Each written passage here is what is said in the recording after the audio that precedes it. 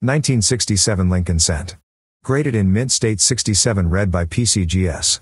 Bright, satiny surfaces are awash in fully original light orange luster. With nary a distracting abrasion or other blemish in evidence, the eye appeal and technical quality are perfectly matched for this superb gem. It was sold for $4,025. Number 3. This is 1941 Lincoln Cent with double die obverse.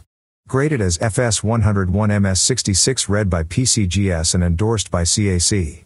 According to Ron Guth, 3 different die varieties are known as the 1941 double die.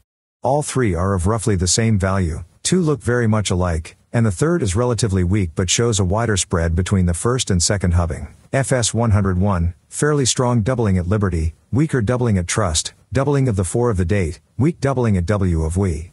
The weakness of the first hubbing is especially apparent on Trust, especially in comparison to the FS 102. This red FS 101 specimen fetched a sum of $5,750 at auction. Number 2.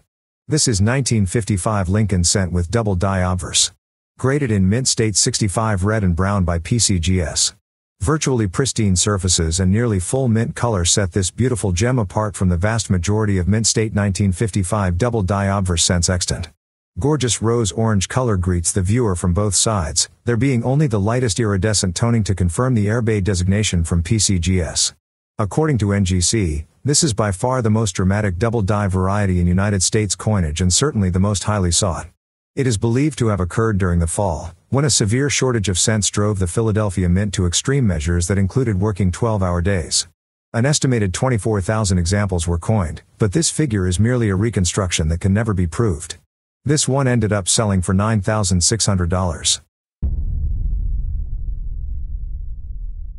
Number 1.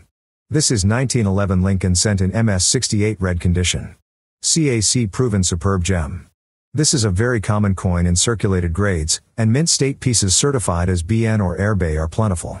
Fully red gems are available, but they bring strong prices from registry set buyers. MS67 specimens are scarce to rare, while MS68 examples are almost unheard of. This is the single finest specimen according to PCGS census. It was sold for $120,937.50 with buyer's fee. If you have any questions or want to share your own numismatic discoveries, please feel free to leave a comment below.